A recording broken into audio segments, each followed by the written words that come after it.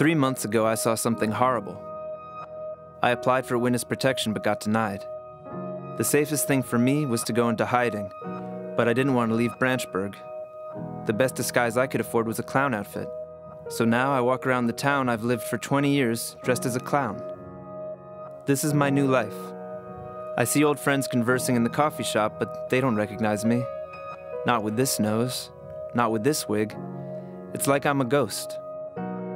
A clown ghost. I miss my family, my wife, my daughter, but it's just not safe for them if I'm around. Still, I can't help but try to get in touch with them. I signed up for a party rental service hoping I could get booked for my own daughter's birthday, but I didn't, which I guess makes sense. She's 13. What teenager wants a clown? I keep getting booked for younger kids' parties instead. I didn't really think this part through. I can't do any balloon animals and I can't do any tricks.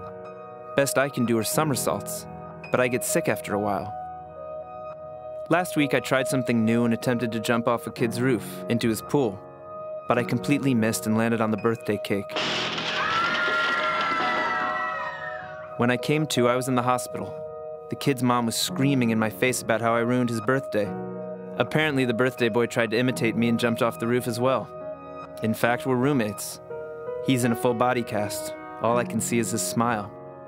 The hospital won't let me change rooms, so I'll be here with the kid and his mom for the next 8 weeks. At least I'm still disguised, because I'm in a full body cast too. All this because I saw Branchburg's police chief strangle someone, and he saw me. At least I think it was the police chief. To be honest, it's hard recalling. The guy kind of looked like the police chief. Then again, I've only seen a photo of the chief once, years ago. Still don't want to roll the die and blow my cover. This is the safest thing for my family. I just have to keep using my clown name, Dennis, every time the nurse asks who I am. Hope I see my daughter again soon.